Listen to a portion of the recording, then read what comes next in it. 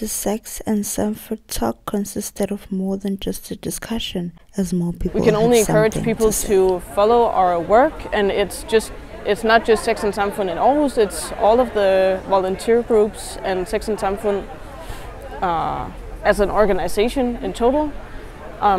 Of course donating, but also just coming to the debate and talking to their friends, people talking to their friends. Have you ever experienced any problems, or you always just move?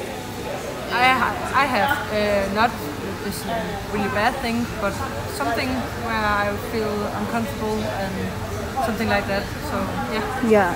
Yeah, me too.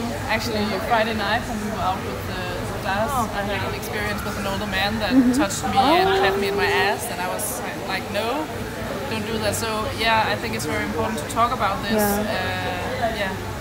Jeg synes virkelig, det er et godt spørgsmål, fordi det er underligt, det er så svært. Altså det burde være det nemmeste at gøre over for venner. Og da vi havde klubben, der havde vi forskellige organisationer eller crews inde til at afholde fester. Og noget af det vi oplevede var jo faktisk, at det var nogle af deres venner, der nogle gange var for meget. Fordi de kendte jo alligevel folk. Så må man gøre lidt mere, og det var svært for dem at træde ind. This is Lindo with Mlombo, reporting live from the Aarhus Festival.